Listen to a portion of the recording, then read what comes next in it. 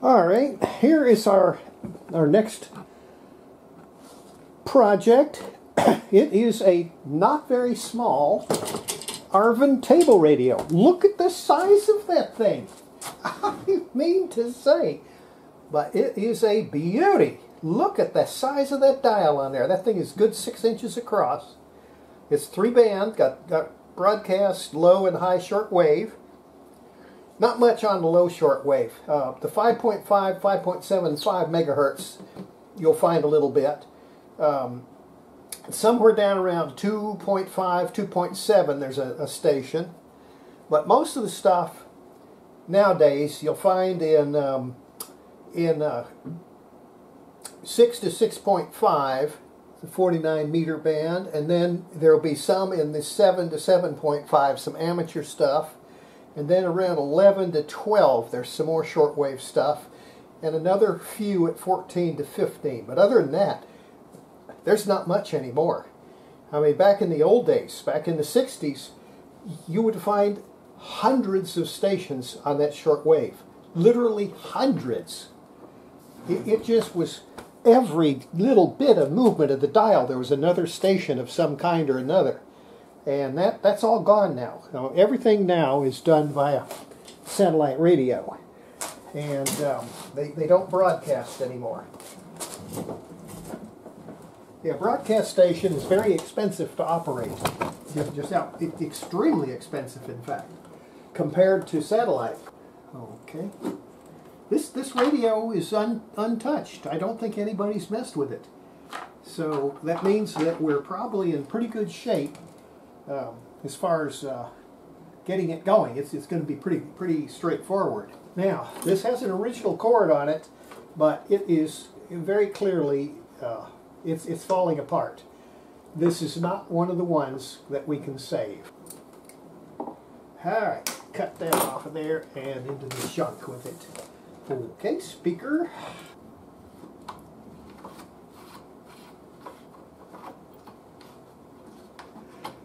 There's no sticker. The sticker that was in here is gone. So telling what model of radio this is pretty much impossible. Now that whole thing can come out of there. Okay. Now we can unplug the speaker. Okey-doke. Alright, let's do a quick ohmmeter check. Alright, times 10, and we will look at the field. Okay. Alright, looks like, aha, field has got reading. Okay. Okay, all 3 wires have got reading. Come on, sweetie. Come on. Yes, little baby. Yes, little kitty. Oh, you little kitty. You want to be on the camera? You want to say hi to everybody? Yes. Yes, baby. Aw. Yes, are you a sick kitty? You a sick kitty? Oh, you threw up your lunch? Poor little baby. Yes. Aw.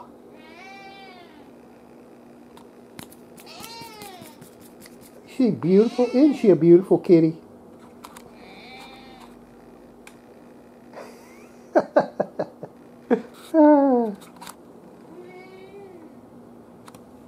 You sit right there and I'm going to get you a snack stick. She threw up her lunch today. I don't know why. Cats are bad about that. They throw up.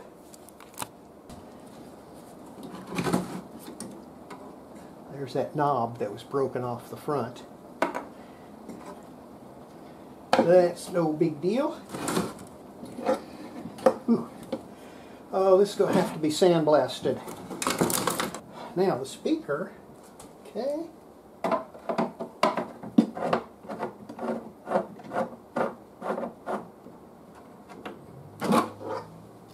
Alright. Now, I've got to be careful of this. The speaker is in perfect condition. I don't want to punch my hand through it. We got a good field coil and a good audio transformer, so we don't want to have any accidents. Okay. Now the cabinet is going to have to be touched up. It doesn't need refinishing, it just needs touch up. There's a little bit of glue work needs to be done right there, but overall the cabinet is in absolutely excellent condition. Let's take a look underneath. This has to be sandblasted though, it's a mess. Okay. What have we got underneath? Oh, look at that dial. The dial is perfect. Some of these, the dial is paper and it's all crumbly and stuff. This one, the dial is plastic, so it's perfect. Oh, look at that.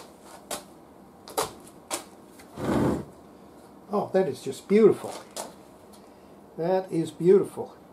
It's got some very good capacitors in it. It's got a lot of oil capacitors in it. These are paper capacitors, but they're oil paper. And that means that they are probably going to be good, which will have a significant effect on how long it takes us to recap it. Very clearly, somebody put this fuse holder in here. That was not original. The electrolytics are all junk. They have to go. A8. We'll have 6A8 for the converter. Okay, there's 6K7, yeah. Okay, 6K7, those are the RF tubes. There's the 6A8, okay. Like I was saying. Okay. I'm just going to run those through the tube tester just to make sure they're okay. They probably are, but you never can tell. A 6Q7, that's our detector and audio amp. Okay, and then this is going to be another 6K7 IF tube. It's just very, very standard lineup. Okay, now, the tuning is complete garbage. It is tight. So all of this is going to have to be cleaned up. Alright, the first thing that's going to have to be done is going to be the sandblasting. I've got to take this outside and sandblast it because it's got a scum on it. I can't leave any glass in there while we're sandblasting. Sandblasting completely disintegrates glass. Here we go.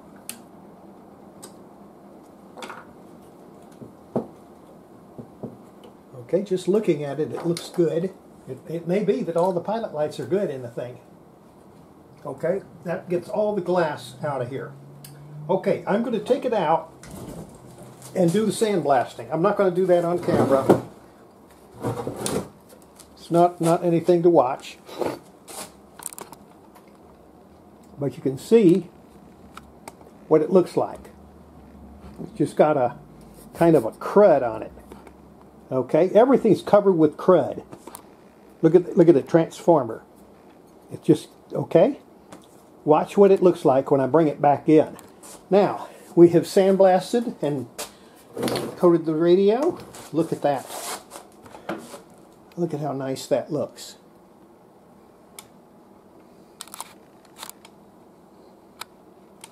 See how nice and beautifully clean? We painted the transformer. You know, we sandblasted all the old paint, which was flaking off, the rust, all the rest of the chassis. We had all that gooey powder on it. It's all sandblasted off. Okay, these had that goop on the top. That's all sandblasted off and clean. And then everything is coated with clear lacquer, which makes it to where the chassis will never corrode or anything like that. Next thing we got to do, we've got to free up that dial. It just is so tight. It just absolutely is no way. I mean, it's gummed up totally. Go ahead and put this up under here. I'm going to just spray that. Put some glasses on so I don't spray my eyes.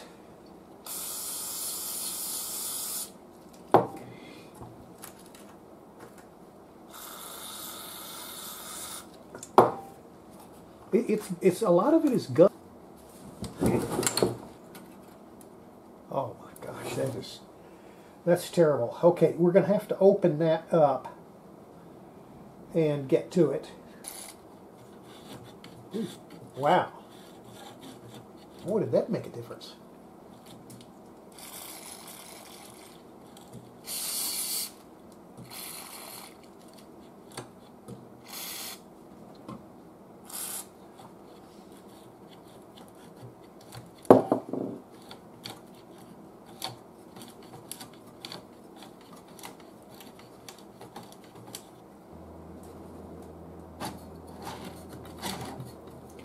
There we go.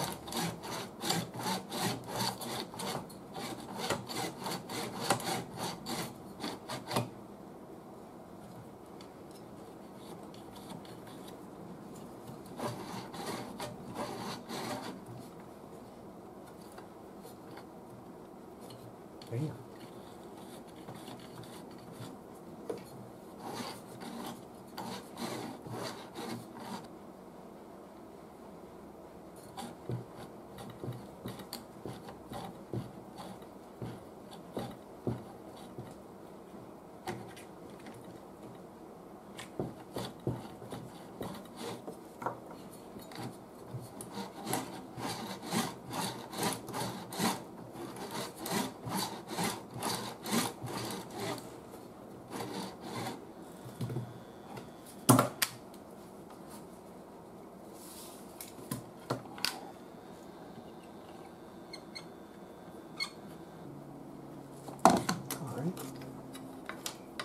Very, very difficult one to get out. Okay, it's good. It's good. Okay. Looks like we may be in good shape on these pilot lights. I got some more down in there. Okay.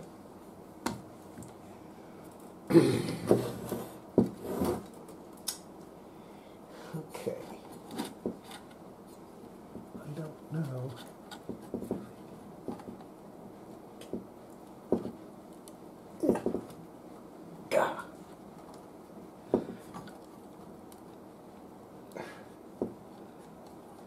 All right, I tell you what.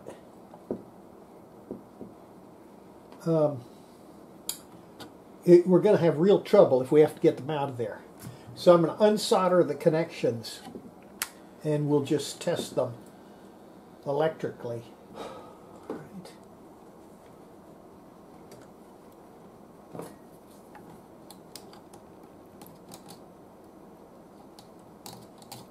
Okay, that one's burned out.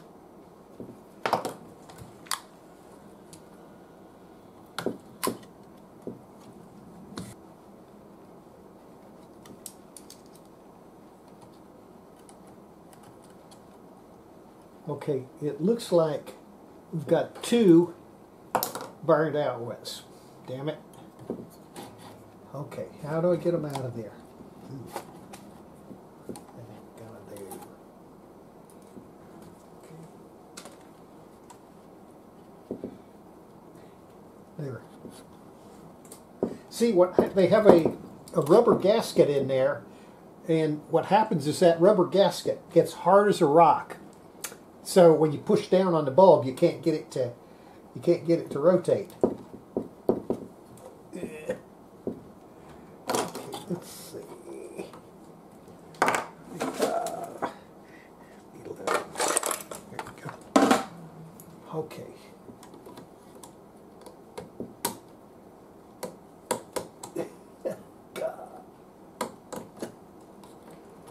Wow. One. Okay.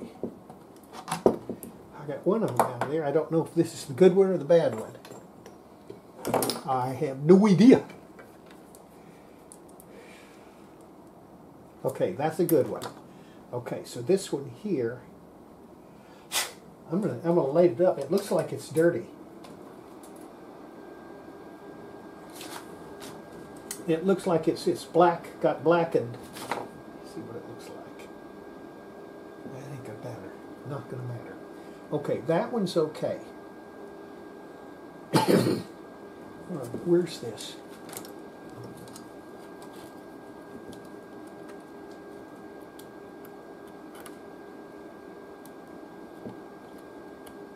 These other two, what? thought I saw a spark, but it wasn't. It's just a flash of light. Okay, I got to get these other bulbs out of here. They're not...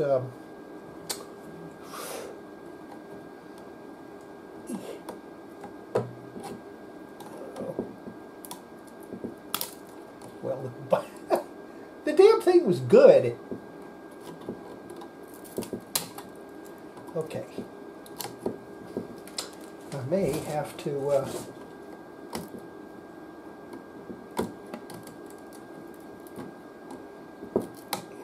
there we go.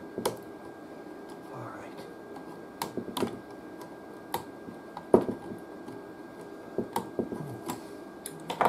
Let's see what happens if I try grab and apply cutters. I can get a better hold on it.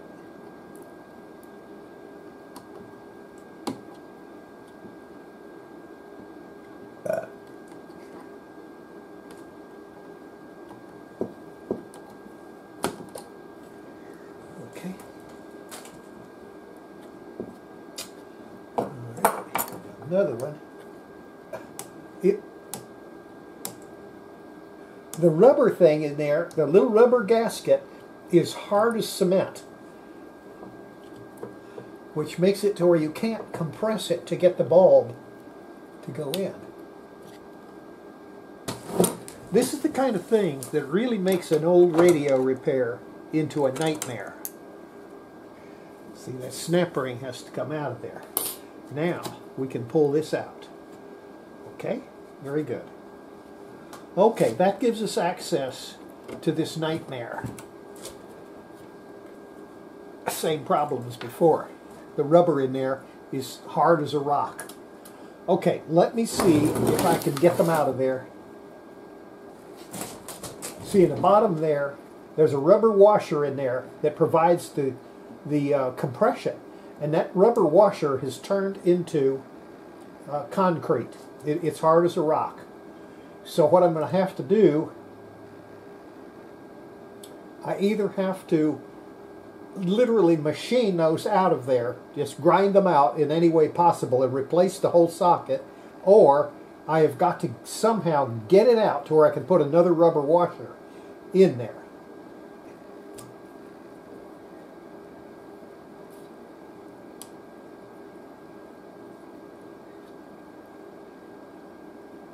Okay, I'm going to just take the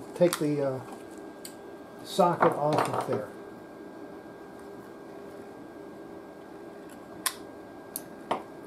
Okay. Okay, I'm going to just take it.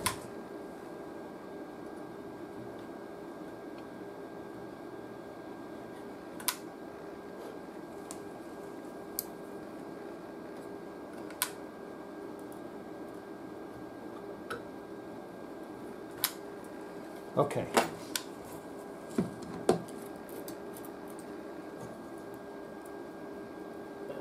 God. Hopefully I can do all this and still keep the wire. If the wire screws up, I'll have to put some shrink tubing on it to make it okay. All right. Here we have little washers that we've made out of rubber. They're not perfect, but they'll do. I could have made up a punch that would have cut them exact, but you know, it isn't that important. They'll squish correctly. Okay, so what I have to do is put that over here. All right. Okay, then you take one of these little things,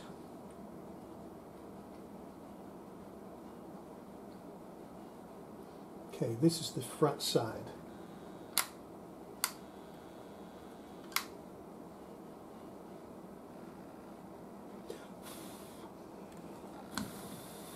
Okay. All right, see, and then that fits there like that, and this pushes up inside here. This has to be flat. Okay. Alrighty. Now, if I put a bulb in there, it should work. Okay, we got a bulb. Oh my, yeah. See, it has a little pressure to hold it. Okay, there's one of them.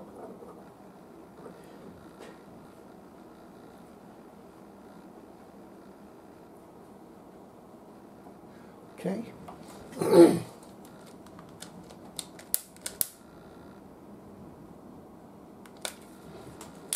All right.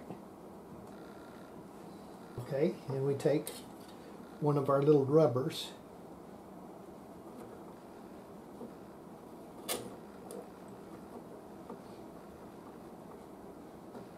All right.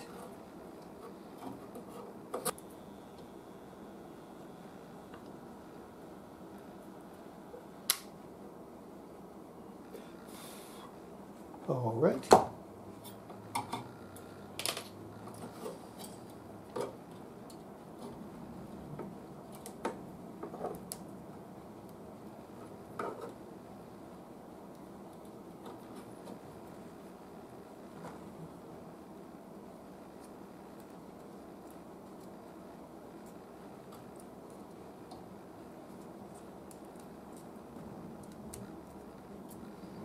Okay, and then we have a bulb. All right, I need a piece of shrink tubing on there. Okay.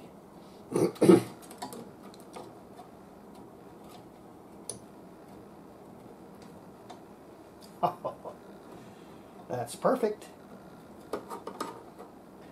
All right, and I got one more.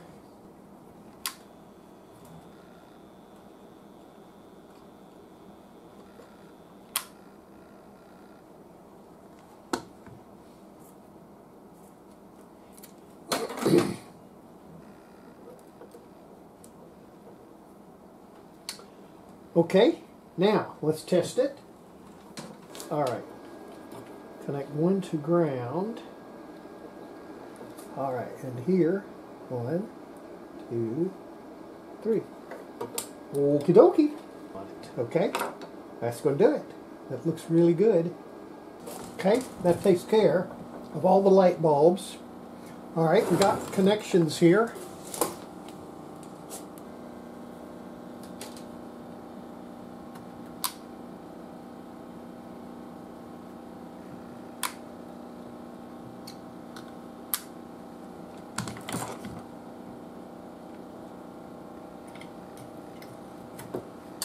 Okay, that takes care of all the dial lights.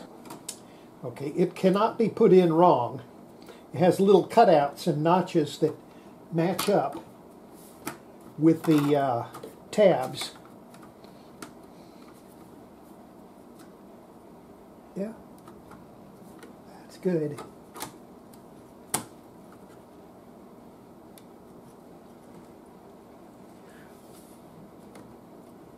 Okay, now we have this little ring here, and that catches the plastic and holds it back so that it doesn't hang up. Doesn't hang up on the dial as it rotates. If you lose that, you really have some trouble getting your dial to turn freely. Okay, this is our main dial.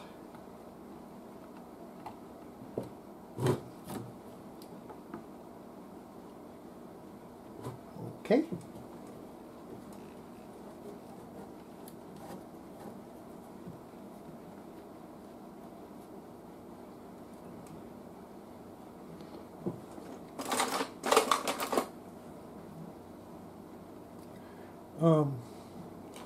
Okay, that needs to be bent in just a little bit.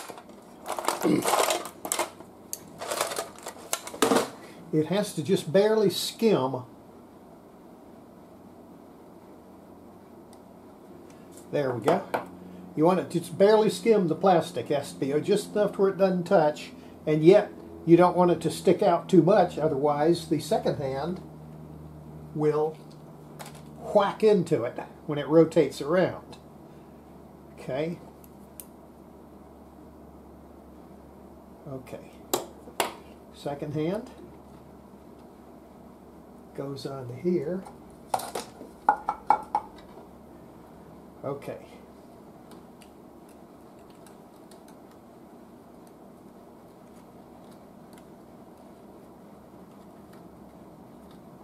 All right. We tighten that little screw. All right, now what we do, okay, it's sticking out too far. It's going to whip into it, so I have to bend it.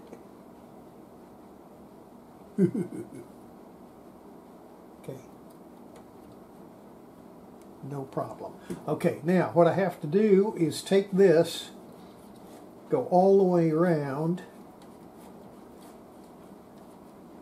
Okay, that's 550. So now we should have the main dial. Okay, the second hand should be at 12, and the main dial should be at 550.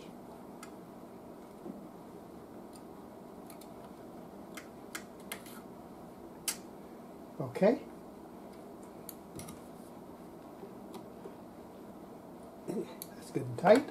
Okay, now as we go around,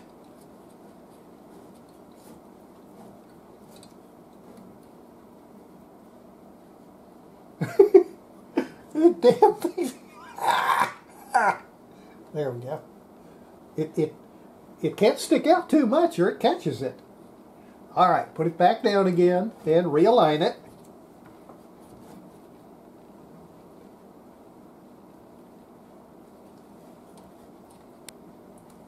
Okay, that's all the way up.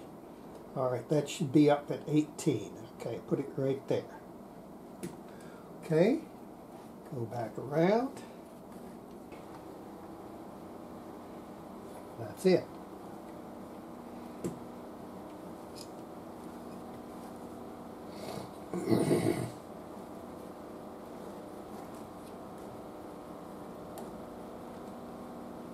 Uh-oh. Something is not not kosher here.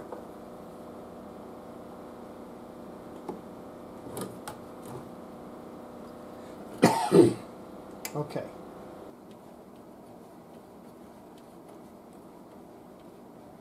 That's it. Okay.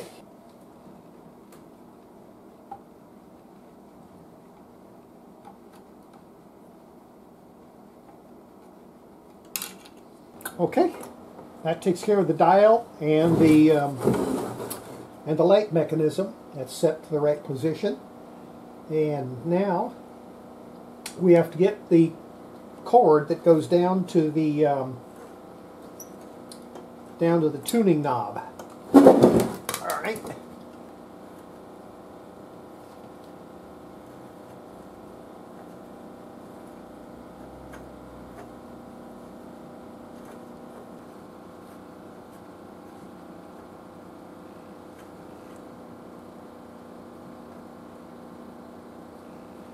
I guess I should put it through there. Okay.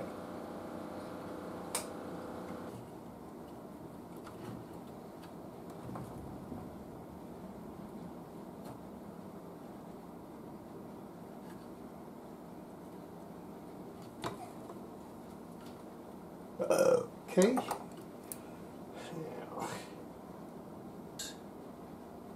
Okay, we've got a problem there. I've got to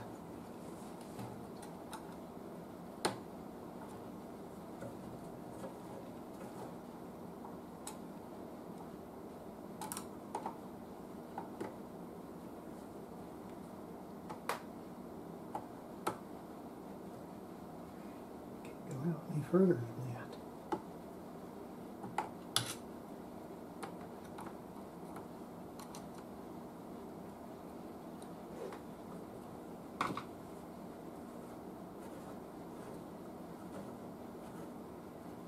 Okay, we got no trouble there.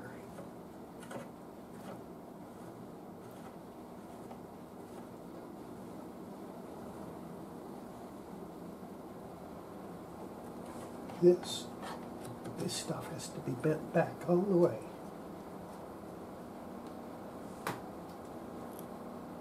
Okay, that takes care of the dial and the dial cord. Okay? All right, the 25 volt one goes to pin 8 on the power tube. Okay, that's the cathode bypass. That's why it's 25 volts. Cathode bypass. Doesn't have to be high voltage. But these other two are main power supply, and they have to be 450 volts.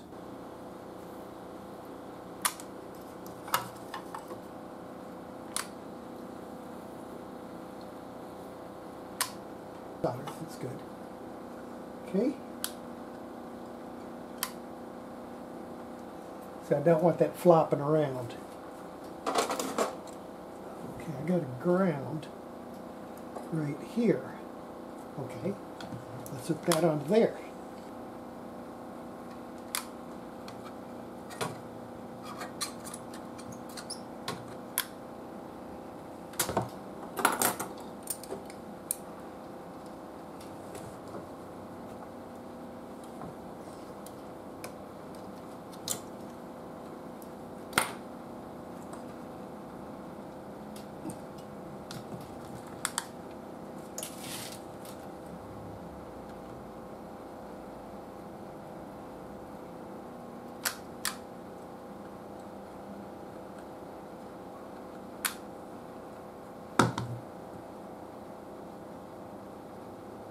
Now that flops around, so what I'm going to do, I'm going to get a nice big resistor here.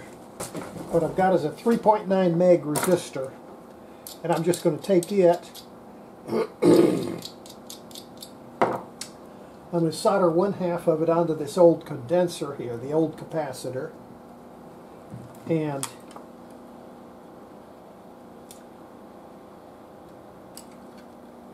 okay.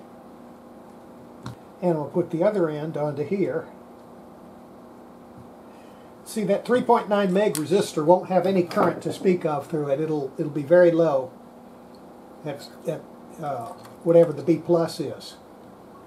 And yet it'll tie that down so that, see, that doesn't move now.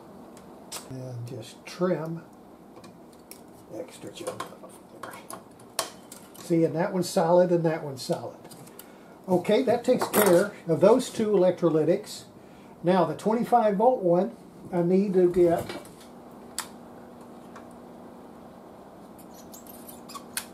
alright, and the ground just goes right over here to ground terminal, and just stick that right on there. That takes care of that one. Now I got another one over here. Okay, that one doesn't make any difference. That's a line capacitor. I'm going to take a look at it and see what it does. Megs, it's high. Fuse. Okay, I want to look at this fuse. What did they put in there for a fuse? Were they smart or were they dumb? If you put the wrong value fuse, you may as well just put a piece of wire. So we're going to look at it and see what they put. Oh my gosh. What good does it do to put it in there? It's a 5 amp fuse. A 5 amp fuse for that little transformer. Oh my God. Oh. Oh, I don't have any smaller fuses. I'll put this 5 amp one in here. That'll work. 5 amp fuse. Oh my God. Alright, let's see. We want a 1 amp slow blow. 1.5 amp. Okay, that'll be okay.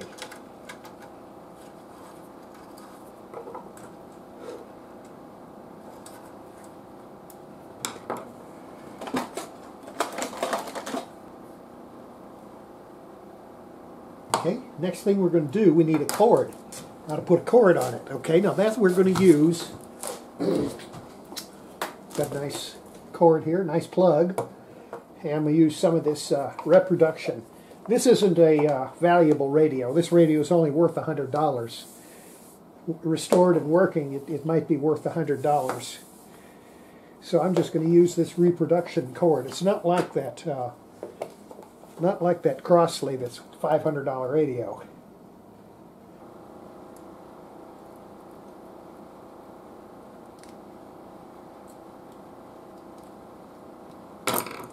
Okay, see, that gets us a beautiful old-fashioned original. That's an original plug there from back in the 30s.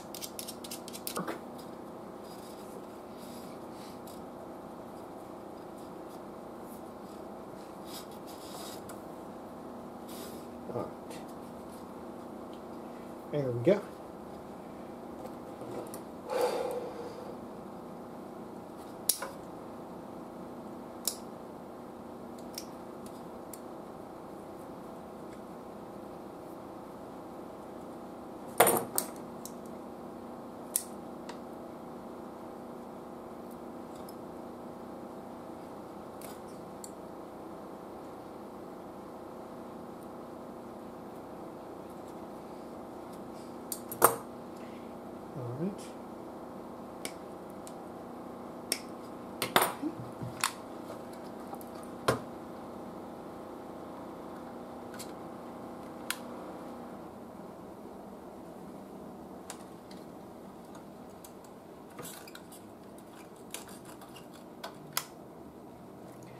All right. Right up there. Okay, very good. Okay. Must not be on. How do we turn it on? Okay. Okay, 8 watts with nothing on there. Oh, it's pilot lights. Okay. Pilot lights. Okay. Okay, the next thing we got to do, get on the other side. There's more condensers to change. Sit there. Sit there. Okay, on this side, now we've got those oil capacitors down inside there, but we also have got these here that are, these are just junk papers, and I am betting that those are going to be leaky. I have a bad feeling here. I have a very bad feeling. I'm going to measure. We got one of the oil condensers right here. Oh my gosh. Oh no. They're junk. They are junk. Oh my God. I saw this one here. It has, one of the wires is cut loose. The other one goes to ground. This one is cut loose. And oh my gosh. Oh no. What that means is all these others are no good. I'm going to have to measure them. Probably have to change them all out. I got another one down under here. It's cut out. Somebody's been through here. Somebody's been through here.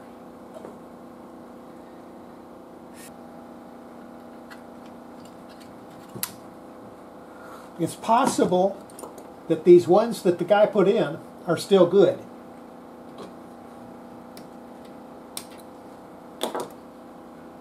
Okay.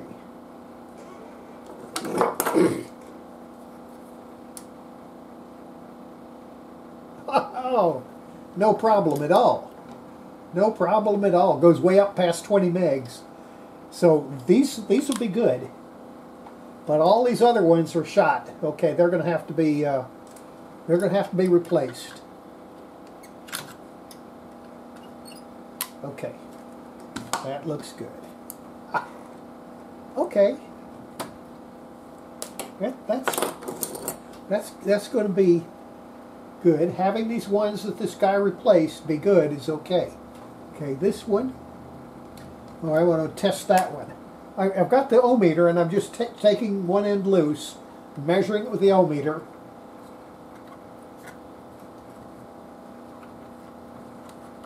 That one ain't going to come loose. Okay, here, I'll try this end.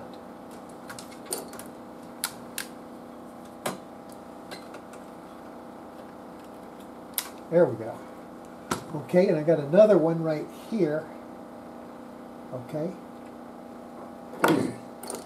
I got it set on the high ohm scale, and it'll read up past 20 meg ohms. We want these condensers Okay, that reads 5 megohms. I don't like it.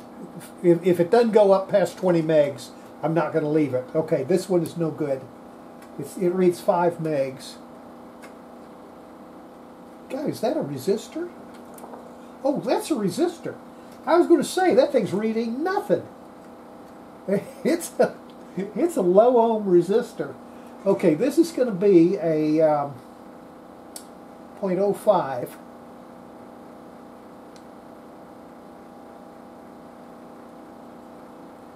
I don't know. Let me cut it.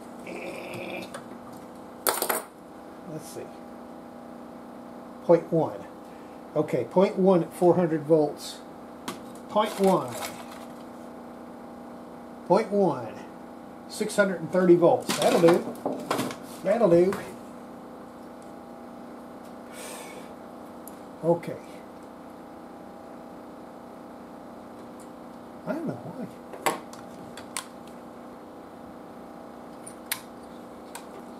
These I ordered from Mouser.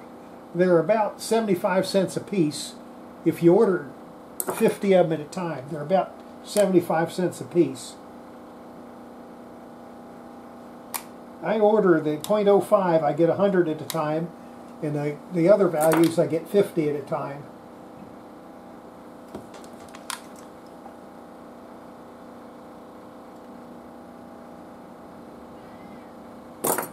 Come on, baby. Come on, kitty. Yes. Oh, baby. Oh, you cute. Come here, baby. Come here.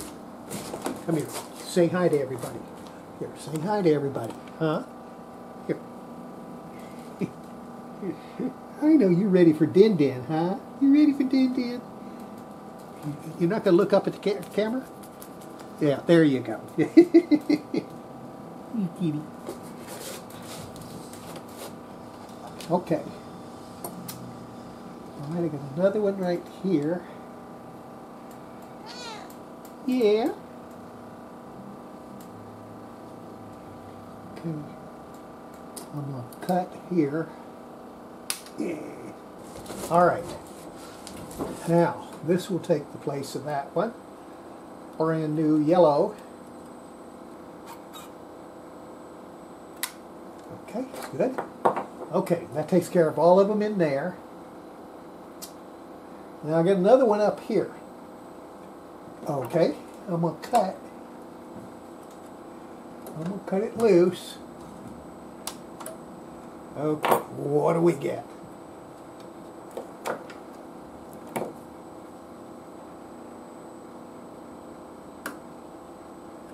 One meg. Oh, wait a minute.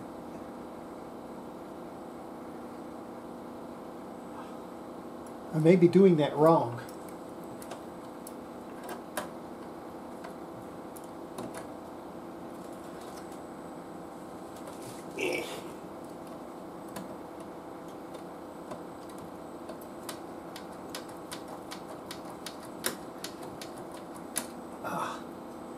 See, that wire may go through, so I have the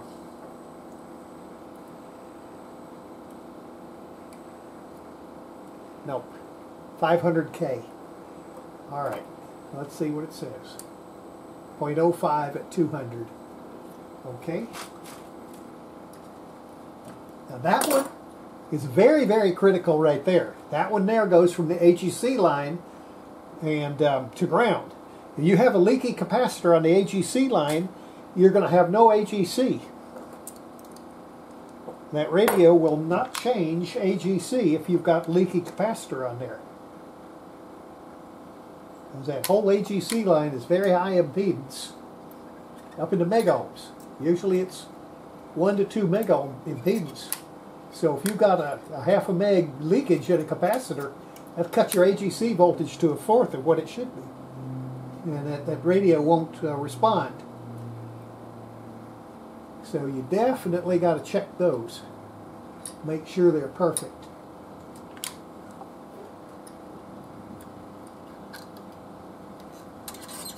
Okay, we got over here, we got an O2 at 600. Let's see. that looks original.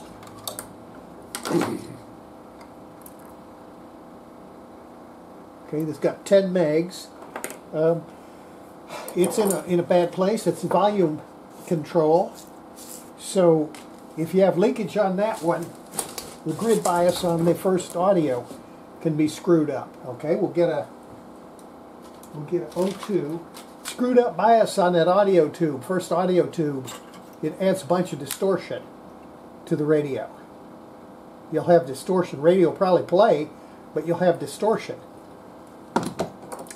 So what you want is to have that capacitor to be good. If you got something like that, leaks it. The thing leaks at 2 megs. That's not a good idea to leave it in there. It probably would work, but you'd get some distortion. Use the little Mylar capacitors, and it has infinite resistance there, and be okay. All right, that takes care of all of that.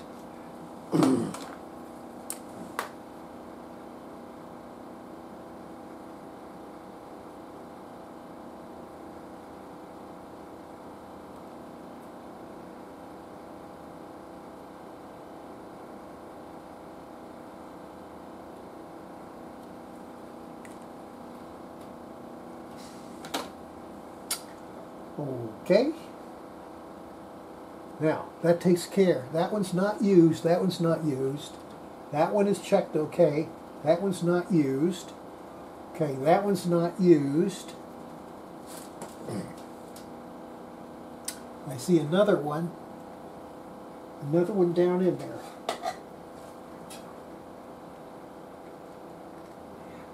Oh boy, there's 2 more. 2 more of them. Okay, I got ground, and then that one goes over here. Okay, this is a cathode bypass capacitor. All right, these are not critical at all. Cathode bypass capacitors. They have only a few volts across them, and if they leak at 100K even, it won't hurt anything. Let's just see what it looks like. Okay. Okay, this one's got a 1 meg leakage. That's not enough. It's not going to hurt a thing. Not going to hurt a thing. It's paralleled with a 400 ohm resistor. So a 1 meg resistor paralleled with that is not going to hurt a dadgum thing. So we're going to leave it in there. We're going to leave it there. Okay. Okay, this is not good. Okay. Okay, this one here. Okay, this one here goes to the AGC line. Okay, that has to be a good condenser.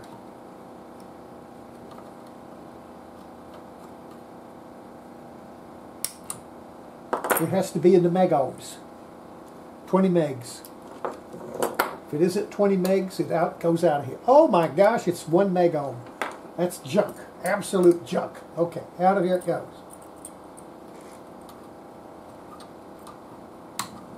Okay, 0.5. Okay, 0.05.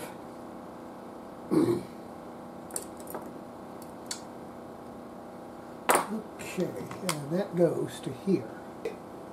You may wonder how in the world I'm doing this without a schematic and knowing what all these wires are. Once you've done 500 to 1,000 radios, you know what all this stuff is. You can just look at it and tell. It just, you look at a person's face, you can tell what their ears are and their nose and their eyes. You've seen a person's face 100 times, 1,000 times. Well, the same thing goes with a radio. Once you've seen a radio 500 to 1,000 times, you just look at it, you can tell what each component is used for. You don't need a schematic. And that's where you get experience comes in.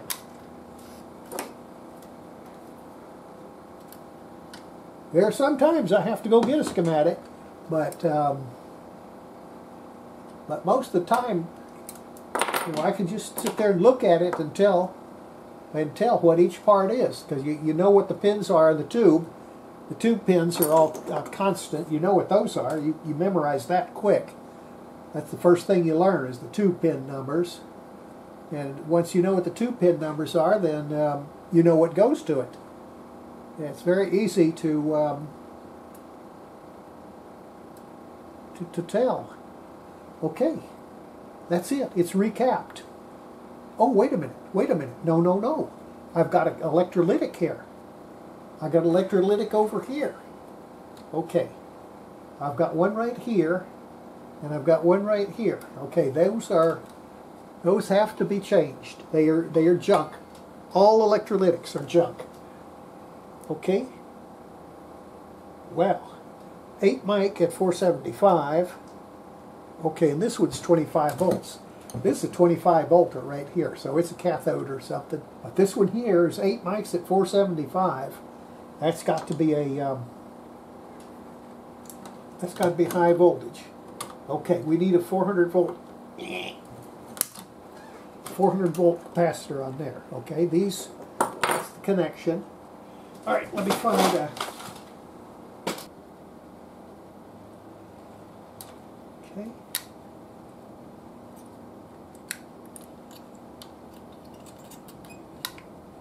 There we go. Okay, and then this one just goes right down there and solders onto it, and that's got it.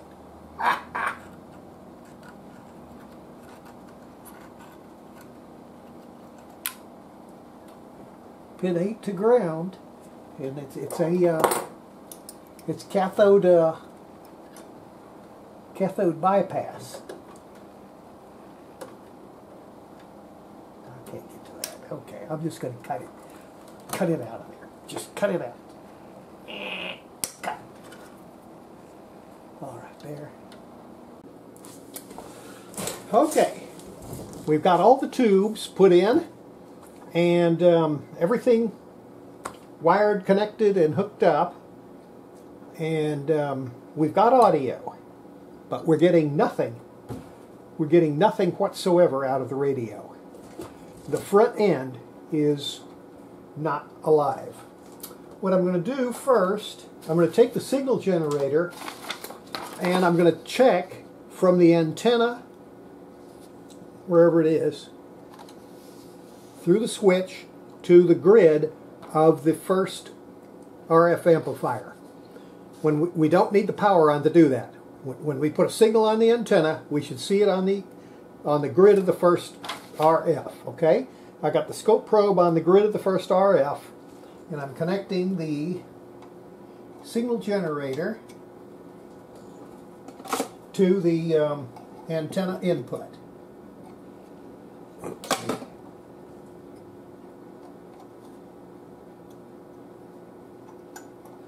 Okie doke. And I'm going to set the generator to modulated, and I want, okay, 950, and we're about 950 on the dial. Alright, so now I am not seeing a thing. First thing I'm going to do, I'm going to put the scope on the signal generator and see that we do have a signal. Okay, this is our signal that we're feeding in. It's a modulated signal with the carrier at 950 kilohertz and modulation at somewheres around 400 hertz or something like that. Let's see, 1000 hertz. Okay, so we've got signal there on the antenna.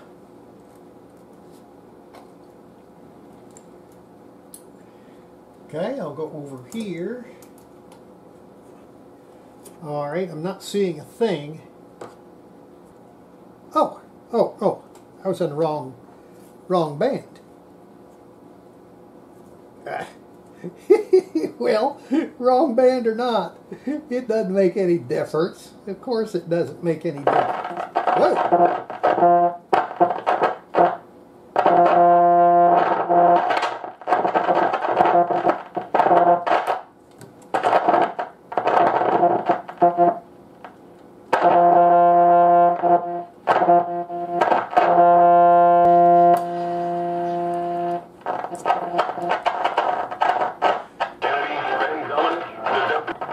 It's pretty clear the switch is dirty. All right, power off. Power off. Okay, switch is dirty. Okay, let's unplug the speaker. What a nightmare.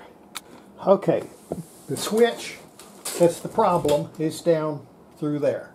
All right, let's get some cleaner. Okay. Okay, the top section here is for the light bulbs. It is working fine. All right, let's go with the first section.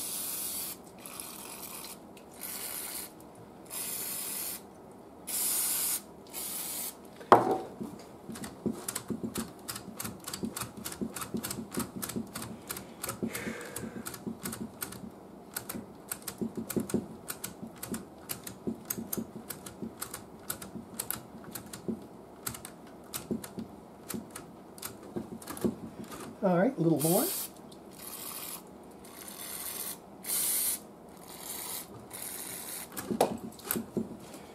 Okey-doke.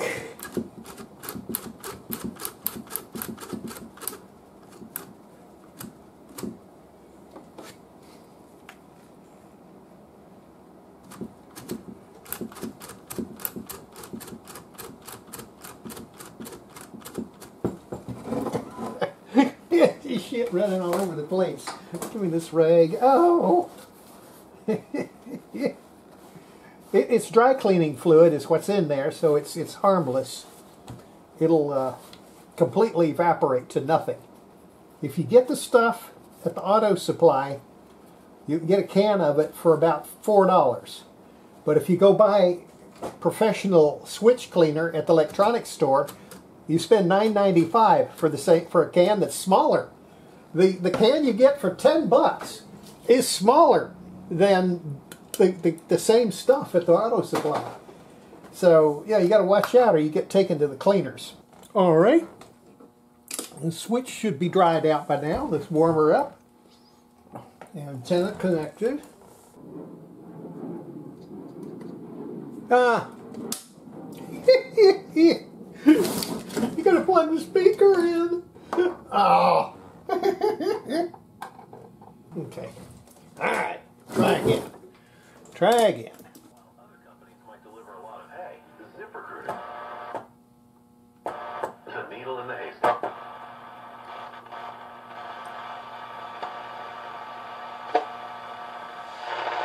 We are all listening attentively. Shortwave. Okay. It needs a complete alignment that doesn't have any gain. And you can turn your house into the neighborhood. It doesn't have any gain at all. So we'll have to do a total alignment from one end to the other. Okay, the first thing we're going to do is the IF strip. Okay, to do that, we set our tuning dial to the lowest frequency on the broadcast band. We turn the power on, get that thing warming up. All right, that's all the way down on the broadcast band. Then we take the signal generator and we connect it to the antenna. Okay, and I'm going to take the frequency down to 456 kilohertz. I have a suspicion that we have a burned out coil. The two antenna terminals get connected directly through the switch onto these coils here, input coils. So I should read those coils. Okay, go to band 2. Got it. Band 3. Got it. Broadcast band. No! Input coil is burnt out on the broadcast band. Oh, wow. Excellent. Really wonderful. Oh, just wonderful. Okay, that's why we're not getting any signal through this thing. See, when I put the signal directly on the grid of the RF amplifier tube, it comes booming through. But when I go to the input of the antenna, nothing. which indicates that that input coil is open, and sure enough, it has infinity ohms. All right, where is that? Where is that coil? Okay. Now, this is the antenna coming through here, so the input coil is in the front section here. Okay, this one here is the broadcast band. Okay, if I get on there with a meter, I should be able to read from the antenna terminal, and we get it, okay?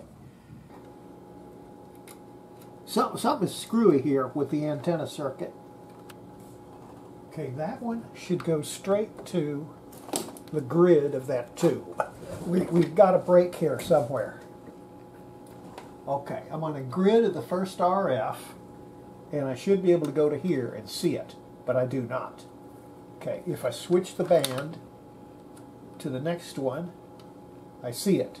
To the other band, I see it. But if I go to broadcast band, there's no connection. Oh boy, what?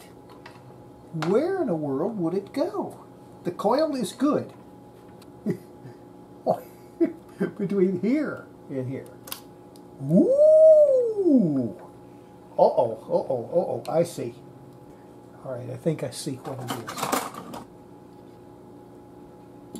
is. Switch contact. Okay.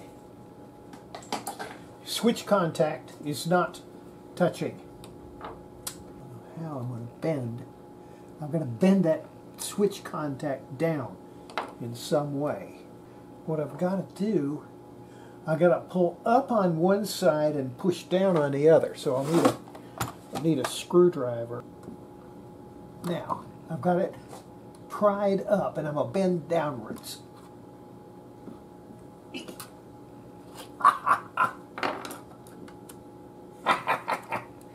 Okay, what it was is the switch contact was just riding just above the contact. So what I did was I just pried up on the back and just bent it down so that now it presses firmly against the contact. Okay, so it means the coils were all good. It was just that switch. Just that switch. Okay, let's get on with the task at hand. Power on. All right, 455. Okay, we've got the signal generator set for the 455 kilohertz for the IF, and we've got a signal going in. Okay, now I'm going to take each of these trimmers here on the IF cans and pick them up. I don't know what that is. See, it just dropped in level. Now it came up. Something screwed. Oh, that's crazy. They actually put the hot part of the circuit on the adjustment screw, if you can imagine such a dumb thing. Maybe a smaller screwdriver will have smaller capacity. This is a very small screwdriver. Okay. Takes care of the IF cans. 6A8 tube seems to be weak. It's dropping out of oscillation. The oscillator section is what goes in these things. The emission gets low. All right, I'm going to go ahead and test this. All right, the 6A8 tests very hot. It reads almost double. So that is not the problem. All right, everything is ready to go again. Power on. Okay, now I want to get the scope. I'm going to put the scope over here. See, I'm looking at the oscillator, local oscillator. Okay, it started okay that time. It could be the tuning condenser, but it's not very likely. All right.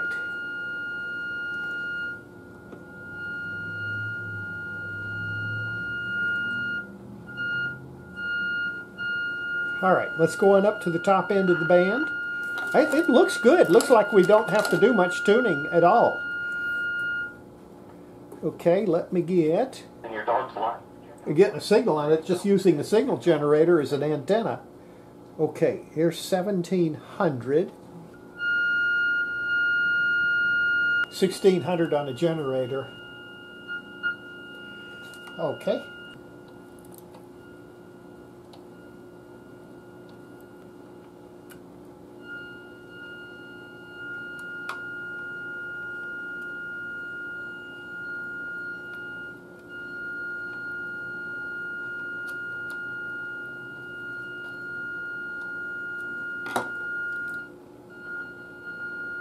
All right, 1700, 1700. Right on the money, right on the money. Okay, and then the bottom end we already did. Okay, we'll go all the way on down to 600. Okay, we'll go back down to 600. Right on the money. Okay, that takes care of that one. Now, the next band is, okay, that's 1.9 megahertz. Okay, let me see. Get up on a higher band. Twink. On the button. On the button.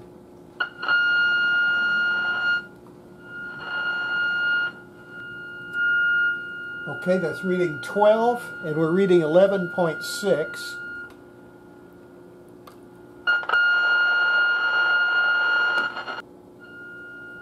All right, that's it. That's right on. It's a 11.97 and we're reading 12. Okay, that's good.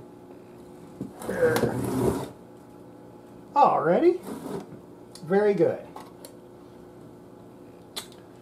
The set is tuned. Well, it's got some good sensitivity. Okay, the next thing that we have to do is the cabinet. We've got the broken place on the cabinet glued. Just this side here had pulled loose. Alright, now this has to go back in there like that. Okay.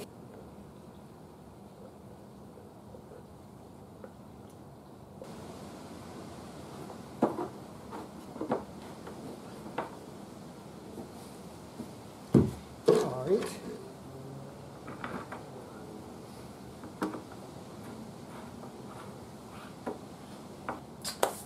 Okie dokie. Now, that gets the entire cabinet. I've already washed it down with lacquer thinner, so that got all the grease off of it. Now, before we coat it with stain, I need to take a piece of sandpaper and sand it.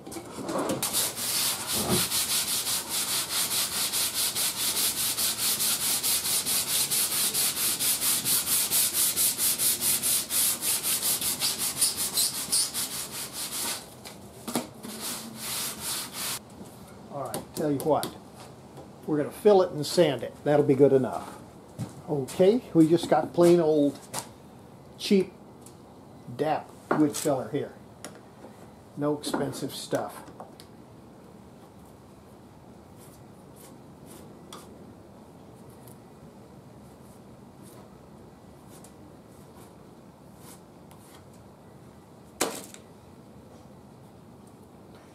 All right. We're just going to let that go ahead and harden. And then sand it down even. That'll be good enough for this radio. It's just a $100 radio, so I'm not going to go to the trouble of piecing in pieces of veneer and stuff. It's just not worth the bothering.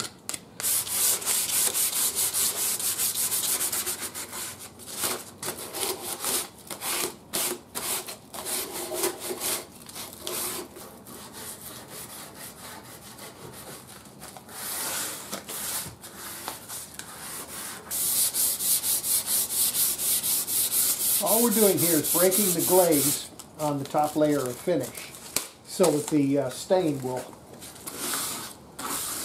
stain it good. If we leave it glazed, then the stain is just on the surface.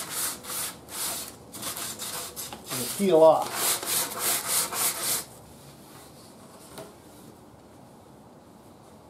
Alright, we're going to do it with dark walnut. Plain cheap stuff from the hardware store. Okay, just got a piece of felt, and I'm just going to go ahead and first I'm going to do the hard to get part right here.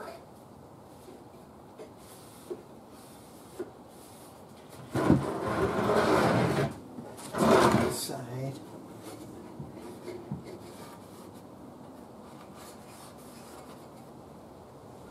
All right. Oh, this is going to be a beautiful radio. Even though it's a beautiful radio, it's not an expensive radio. This radio will be a $100 radio when it's done, just $100. It will not go. Nothing like a name brand radio. If it was the same radio but a Zenith, it would be $300-400. But being an offbeat brand like Arvin, it just, yeah. It's nowhere near as bad as a Philco. Philco is the worst. You've got Philco, they made, oh God. It's hard to imagine how many radios Philco made. It just, oh my goodness, did they make a lot. And that makes them to where they don't have much collectible value at all. See, the idea that it has all the original finish on it made it to where we didn't have to do a tremendous amount of work. If we had to strip this thing down to refinish it, it would have been a massive job. Stripping all the old finish off of it and then restaining it, you know, it just, oh, it would have been an all-day job. All-day job. All right, now I'm going to set this out in the sun and let it bake to dry. Next thing we got to do is get this dial polished up. Okay, I can't get the glass out. There's a steel wire that's pressed into a groove there, and it is in there so tightly that I'm afraid I'm going to break the glass if I force it. So I'm not going to risk it. I'm just going to go ahead and clean it the best I can while it's in there. It's going to be okay. I'm just taking fine steel wool and just going around there.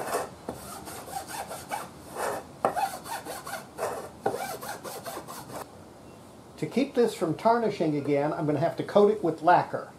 Alright, so what I do, first I'm going to put a little bit of stain on there just to go ahead and color it. Okay, this is just the same stuff we used on the cabinet, dark walnut. Okay, I'm just going to take the same piece of felt, get just a little bit of stain on it, and I'm just going to go on that brass.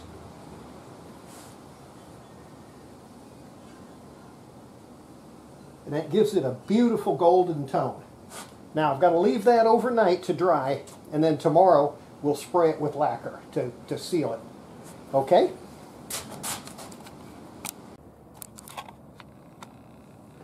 All right. The lacquer, the stain has dried on here. We're now going to take clear lacquer and we're going to spray it to make sure that the stain doesn't get wiped off. I'm not going to mask off the glass because the glass is easy to clean once we're through.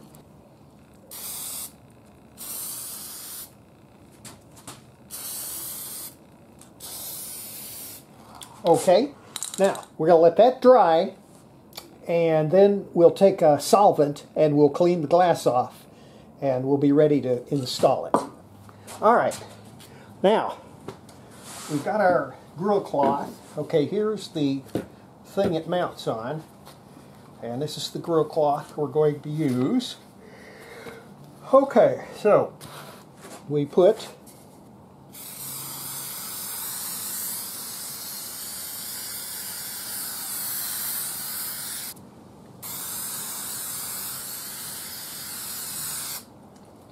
okie dokie. Now we let that dry for a few minutes and then stick it.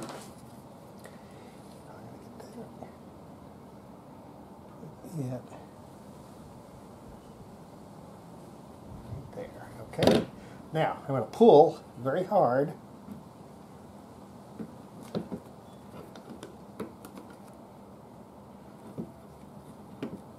I'm just stretching it to make sure it isn't going to be flopping around.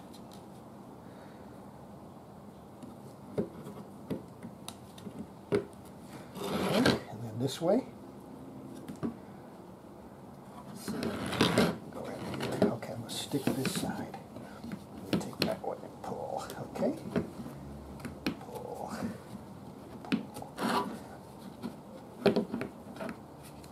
Okay.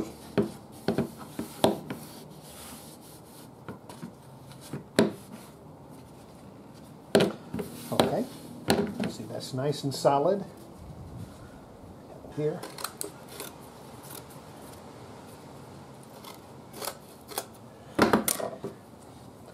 Okay, now we have to get these holes to go through.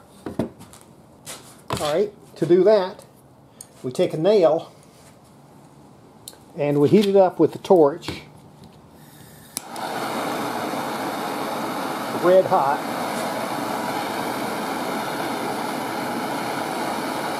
You don't want to try doing it with a drill bit. It'll twist that cloth around it. All right, we got it red hot. We just shove it through.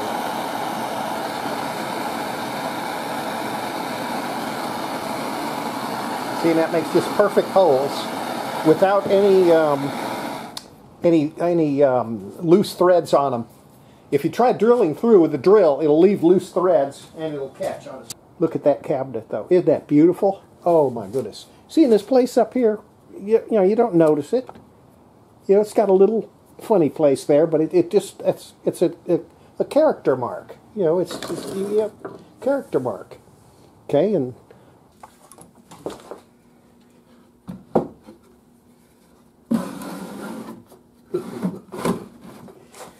all right. Now, okay, I think there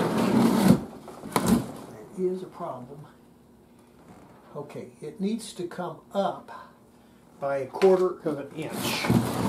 There used to be spacers under it, so I've got to get some pieces of plywood to put here to space it up by 1/4 of an inch. Okay? Okay, I'm going to stick some glue. Okay, I'm going to go right there.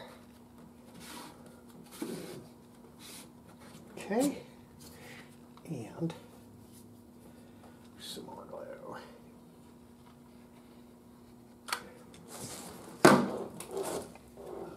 Okay. Okie dokie. Now, that gives us a little bit of height there. Okay, this has to go. See, what happened was those rubber bushings that hold this thing had sagged down. So we have to bring it up a little bit.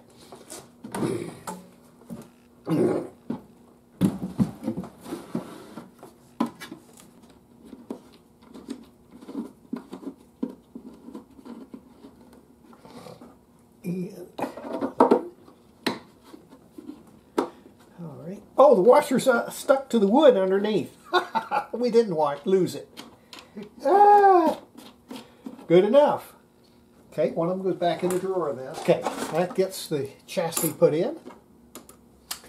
All right, now this repaired speaker wire. Okay, let's try again. Ha ha! Okie doke. That gets the speaker taken care of, okay? Bug catchers. There's 1, 2, 3. There's 5 holes, but I've only got 3 bug catchers. Got the actual original knobs. That is amazing. We've got all the original knobs. 1, 2. Try factor today. Order the 3 quick starter pack. It'll be at your door in 3 days or less. Take it morning and evening just like I do, and I promise you, Dr. G's guarantee by the end. Oh!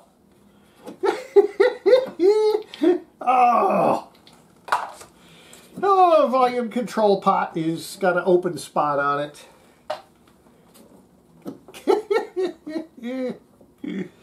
Oh shit. Alright. Alright, let's see what we can do. Yeah. I don't know. What can you do? It just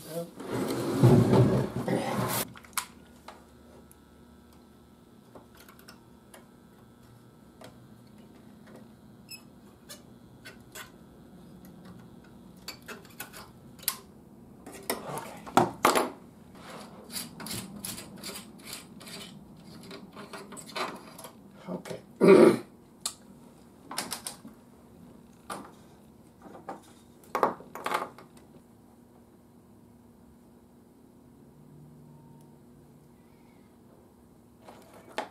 I don't see anything wrong with it whatsoever.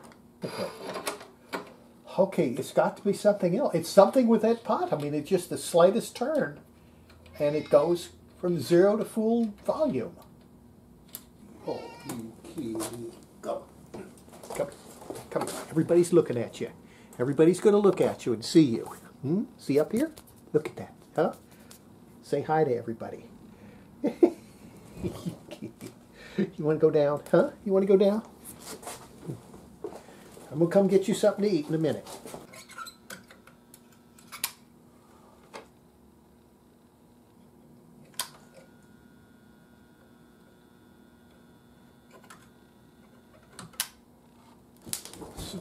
Okay, let me think. What could be wrong? What?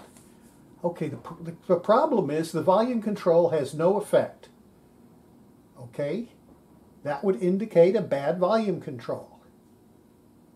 I mean, the signal comes in and goes to the top of the volume control. The bottom of the volume control goes to ground. The center goes to the audio stage.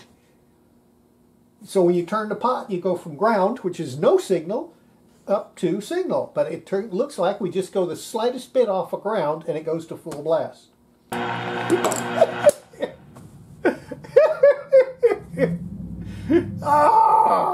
Oh, what a dork. What a dork.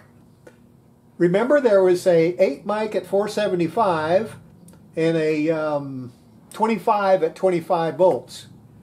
Well, I did the 475, but I didn't do the 8 mic at 25. The cathode is floating, so it has full signal on it. What a dork. What a dork. 25 at 50. That'll do it. Oh, hell. Oh, when you're good, you're good. When you're good, you're good. Boy, you can really make some good blunders when you're good. Oh, my goodness gravy. See, if the cathode is not grounded, it has signal on it. The grid will be grounded and the cathode will have the signal. It doesn't matter. You can have a cathode drive or grid drive. Doesn't matter. Either way, it'll give you plenty of signal.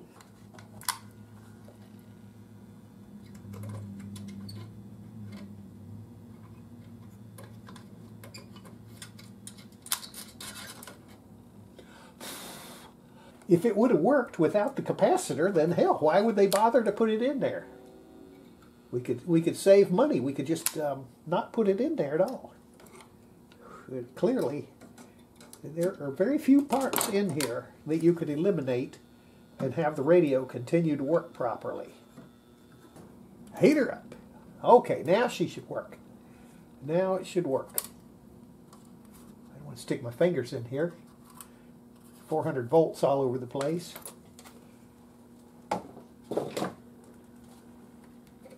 See, now we don't have anything. See, it goes to 0.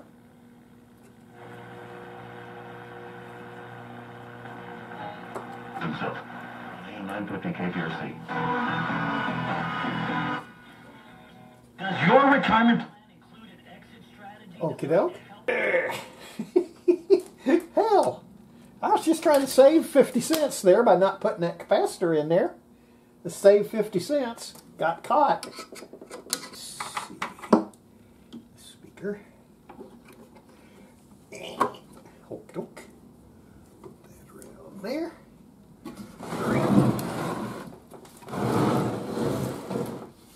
Okay. Juice on.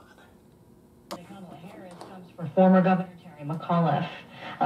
The That buzz, it comes from these damn lights, these LED lights. If I shut those lights off, all of that buzz disappears. It's terrible the way these things make noise. Okay, that's it. That's it. It works. That's the tone. Visit staplesconnect.com/shipping for details. Staples Connect. Okay, that's the tone. That's the volume. I don't think we got any shortwave stuff. We're at 4 in the afternoon. It's not a good time for shortwave. Está colgando este medio de la radio. Leave the reverse. That's at 14. Como el espacio deportivo. Okay, then 15 and a half. Líder en información sobre tecnologías y comunicación. 16. Controlar la pandemia del coronavirus. It's a little over 12. A little under 12. The 9500. Okay. Very good. Oh my goodness, that's a beautiful radio. That is a beautiful radio. Okay, that's got it repaired.